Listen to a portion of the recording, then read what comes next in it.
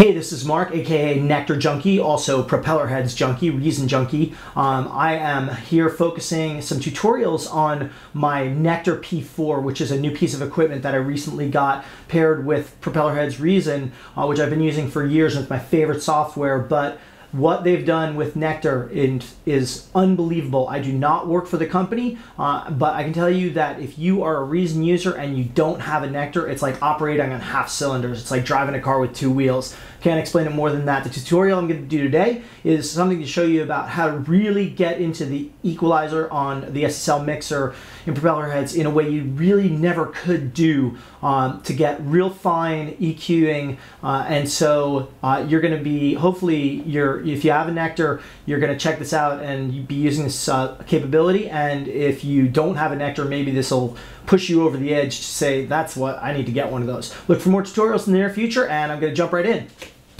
Oh yeah, a little bit before we get into this tutorial, who this is actually geared towards, because I don't want to bore anybody. But first of all, is you got to know something about Propellerheads. Also, if you know about Propellerheads really from an engineering standpoint, we're going to deal with some stuff that's heavily oriented around sound engineering in Propellerheads using this tool, the Nektar. It's also not an introductory tutorial for the Nektar. It makes some assumptions that you know some stuff about the Nektar in general, but if you're looking to see how the Nektar works and you want to be impressed with some stuff, especially in knowing Propellerheads, then this tutorial will hopefully show you that Nektar can do amazing things that you were never able to do with any controller that I'm aware of, or any combination of controllers that you could put together. Once again, I don't work for Nektar, but I love Nektar. So here we go. Just 1 second, I want to tell you that this is not an intro tutorial for the Nektar. However, you can see the power of it by watching what I'm going to do.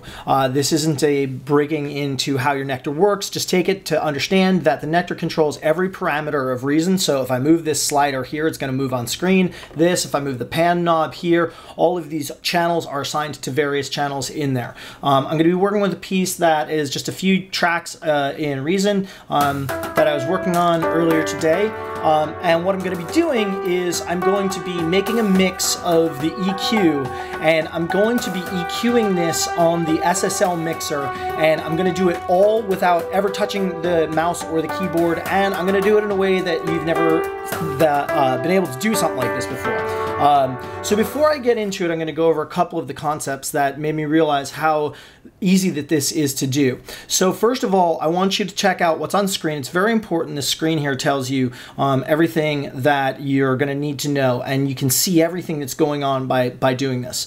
These buttons here along the bottom, you can see that I just hit button number 1, it transferred to channel number 1 in the mixer, and you can see it's got the name Shaker Tops, which corresponds to the Shaker Tops that I have there. If I click on channel 2, it's the pots and pans as I have listed there. If I have go on through, you know, the toms, the piano line, and all of that stuff. So you can see there's a very visual interface that shows me what track I have selected and what track that that I'm working with.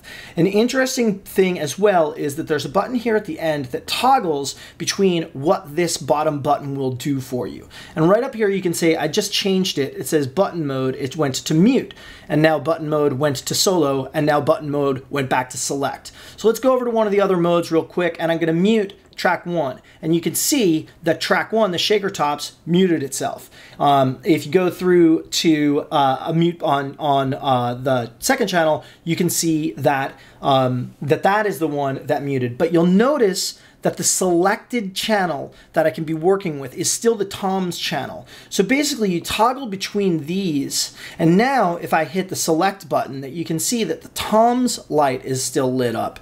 Okay, so my toms would be the ones that I was working with. And then here I'm going to change the selection, and I have the Shaker Tops selected, and then let's say, and you know, I would notice that my mutes are on, okay? So I go back to the mute mode and turn them off. So let's do that.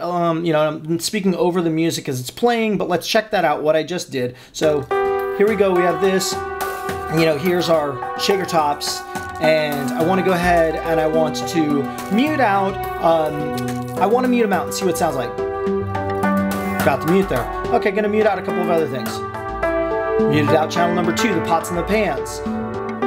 Muted out the toms, and I only want to hear the piano line, and you know, you can either mute or solo. So I'm gonna undo those mutes, and I'm going to change my mode again. So now I see in here, and remember, I have not touched the keyboard yet, and I have not gone in and touched anything in Reason, and I'm doing all this activity just at the touch of my hands right here. All right, so I want to solo the piano, okay? So, soloing the piano. All right, so now I say, okay, what I'm here to do is I'm also here to EQ the system. So I'm going to stop playing the music for a second here, and I'm going to discuss a little bit else way that the Nektar works. When you're selecting a channel itself, you'll notice that there are the various activities that I can do. I can do my EQ, my dynamics, my inserts, my sends, or the global menu for this channel. Now those apply to the channel that I have selected. So that is right now, they're applied to the shaker tops. Now I want to be working with the piano, so I got to remember, you know, okay, I got to remember to go into the select, and I'm going to go ahead and select the piano line. It gives you the indicator on here on the screen that it's indicated as red. You can also read it up top. There have been occasions when I've thought that I was working in one of the other channels, but you very quickly realize what's going on. So now, in order to work with the various properties of the piano line, which I have selected, then I use these 5 buttons here, and they control the menus to go into various properties. So when I click onto the EQ, then you can see that I have now my screen has changed, and I have dials, and the dials correspond to these dials over here, and the dials are all related to the things that you see on the screen. So now if you check out, and this is up here, and I'm not doing a screencast because I don't have the ability to do screencast and the camera at the same time, and I've got to really focus on what's going on down here. So I'll point up here. There, I'm changing the low frequency down on there, and you can see that I'm doing it here, and then low middle frequency, I'm changing. The knobs all correspond. I've gotten really to the point where I don't really look at the screen very much anymore. I'm doing so much work down here. So anyway, I'm not going to do a great job of EQing this right now. It's not really totally the point, but you know, we can do this here, and I'm going to cut all the low gain, all the middle gain, you know, get really tinny sounding piano there. Get that in there. You know, I've turned my high gains up. All right, you know, obviously I don't want that. So I'm going to bring back some of the lows, and you know, you get the point in here. And also, of course, at this point, the mixer still works. Even though I'm not seeing it, you can see I just slid up the mixer. So, you know, I'm adjusting gains and doing the mixer here at the same time. All right. And so something that I found out just recently is that this time I toggle this, and I see I get my mutes and my solos while I'm in my EQ. So this is so convenient because now I've done some EQ modification, and I want to see how it falls into the mix. I can hear it isolated. I can see how it falls into the mix. I am going to just combine it with the other non-drum instruments, you know, using my solos. Say, make sure to get my violins in there. So say now, oh, it's really not sitting in with the violins. You know what? I don't like the way that the violins are corresponding with this. So I'm gonna just solo it out right there. I got the piano and the violins alone together, and I've got a comparison side by side with them. And you know what? I'm just gonna work on the violin alone first. So I'm gonna go ahead and solo on the violin. And now, if you remember, I want to select the violin track to start working with. So I'm still in the EQ window. I haven't done anything about that, but now if I press the button and I go over to the violins, I get all the violin settings. So now I can say, okay, I'm going to cut the lows on them as well, and I really want to boost my high middles, and I want to change the Q on that, and let's just say, there, we've got those highs in there.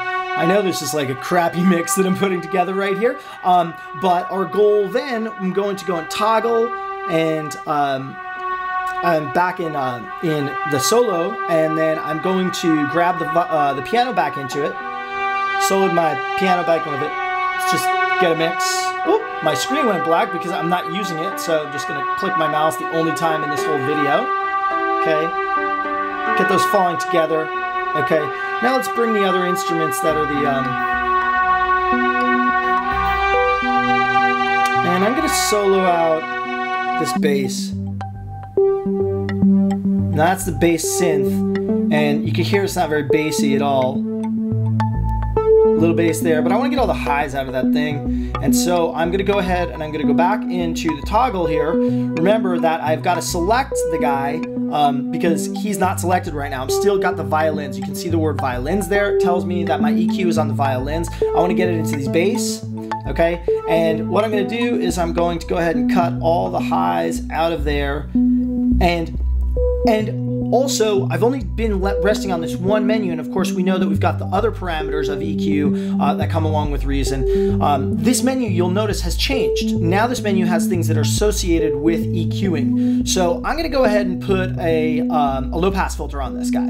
So I'm going to turn my low-pass filter on, and it tells me that the filters are, that they're on, and I'm going to turn my low-pass filter on, and I'm going to boost it there. And now I'm going to go back to work with my, I'm going to go back to work with the actual,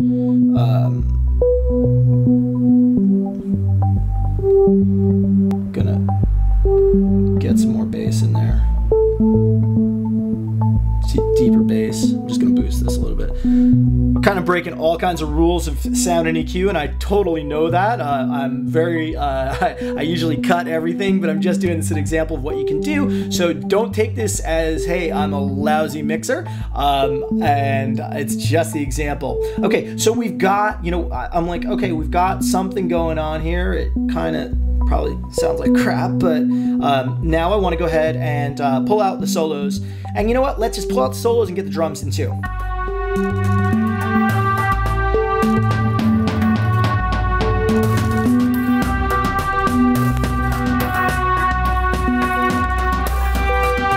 Let's make believe that I like that.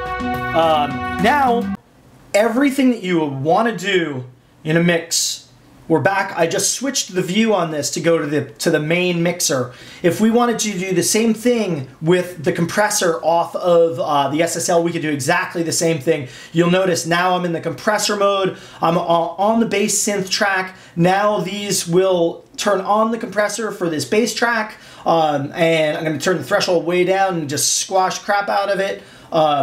So all the parameters do the same thing. Buttons for turning on the peak, you know, the gate, I can switch over to the gate. Now I'm the gate, now I'm the compressor. Move back to the mixer mode, and I can work on my inserts. Remember, oh, I want to work with the inserts with violin channel, okay? So I'm going to go ahead and change this to select mode. I'm going to select my violin channel, and I've got my 4 rotaries there. I don't have anything assigned to this right now, but I could turn them on and off, these guys.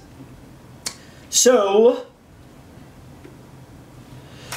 that is my quick tutorial, or not so quick, I can be a little bit wordy, but unbelievable that I have this ability to control these things, listen to ABA side by side with the press of a button with my hands. I am a original in-studio engineer, player, producer, and then when Reason came out, I said, boy, man, I can do everything, and it reminds me of the studio. It is my studio, but I had to use the mouse button, and now I have my hands on the controls. Nektar, I love you. Reason, I love you too, and look for more of these. Hopefully this has been intriguing for you, and hopefully if you are a Nektar user and didn't realize some of this stuff about how you can navigate while you're doing, you know, change the select, the mute, and the solo while you're within the parameters, and get that side by side, you know, the EQ flavoring, that is just, to me, just absolutely stellar.